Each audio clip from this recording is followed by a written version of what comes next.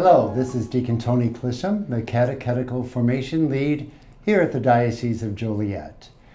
I would like to take a moment to tell you about a young program that is generating a lot of excitement, our School of Spiritual Direction. I'd like to answer 3 questions you might have. First, what is it? Second, why is it important?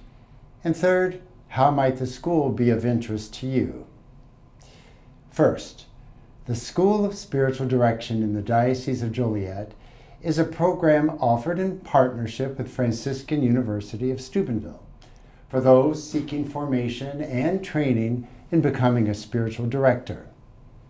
Second, the program is important because we know we have brothers and sisters who seek spiritual guidance, and the demand is growing. Third, your interest in knowing more about this may be a sign that the Lord is calling you to this important ministry. As our Lord invited the 2 disciples who came to him seeking spiritual guidance, allow me to repeat that invitation. Come and see. What you will discover is a program that emphasizes prayer, discernment, spiritual reading, practical experience, and personal supervision. Our students tell us that the program has helped them in their own journey of faith, even as they gain the tools to accompany others in theirs. Our Holy Father, Pope Francis, has spoken often about the importance of spiritual accompaniment. It is a concrete way the Church can put faith into action. If you think you are being called to the ministry of spiritual director, then I encourage you to continue watching and contact our office to learn more. The School of Spiritual Direction. Come and see.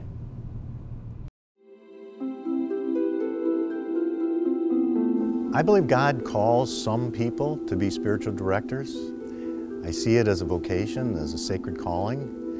And I think the way we know that He's calling us is if He sends people to us. When I got into formation for the diaconate here, I met my spiritual director, and he helped me to kind of work through a lot of things that I was struggling with in my life and through formation. And I think I felt that urging early on through my spiritual direction, a call to spiritual direction for others. I had prayed for a long time for the Lord just to show me what He had in mind for me to do. I've always wanted to do more for the Lord and to spread the good word that He has and to help others.